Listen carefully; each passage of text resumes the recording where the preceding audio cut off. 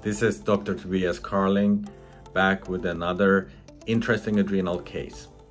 Remember back when you were 21 years old, you were strong, you had endless energy, and you had a whole life in front of you.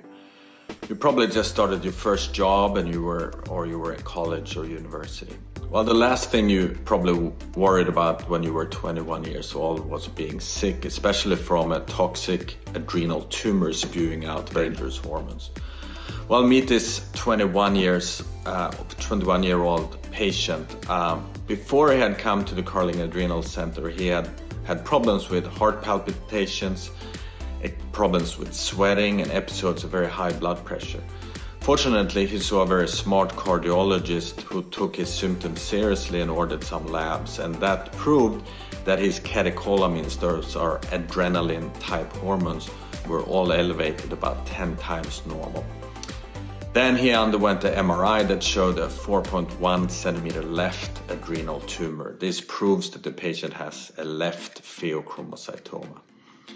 Fortunately, this patient lives in Florida, only about 3 hours drive away. We regard any patient that lives in Florida as our local patients.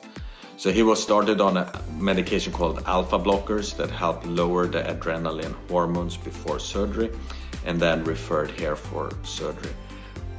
His mom was nervous because some healthcare professional actually had told her that the pheochromocytoma could burst.